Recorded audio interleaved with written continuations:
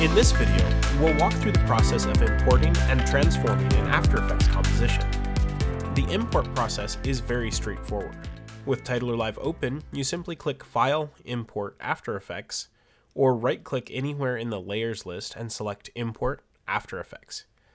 The browser window that opens will show After Effects projects, or AEPs for short, and motion graphics templates, or mogrt. We'll select the file we want to import. If the file contains more than one composition, you'll be prompted to select which comp you wish to import.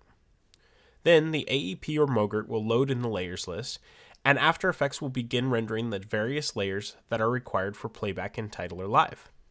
By default, the After Effects projects are scaled to fit your Titler Live project resolution and the output frame rate. This makes the import process quick and convenient for most use cases. But sometimes you may want to have precise control over the scale and position of the imported composition. In this event, we have a couple of options. First, we'll look at the Transform tab in the Layer Properties panel. Here, we will find a few basic controls. Position Offset will allow me to offset the horizontal and vertical coordinates of my layer from the imported position, and you can see it is controlled by pixel values. There is also a scale control for the layer, but as you can see, it is disabled because my composition is being automatically scaled to fit the project dimensions. If I uncheck that box, I can now modify the scale. Width and height values are linked by default, but I can scale them independently if I click the link icon here. And of course, I can always restore defaults by clicking Reset Values.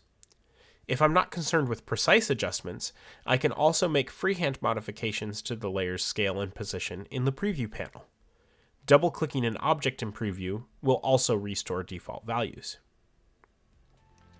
Now you've seen how to import an After Effects composition and make adjustments to scale and position as needed.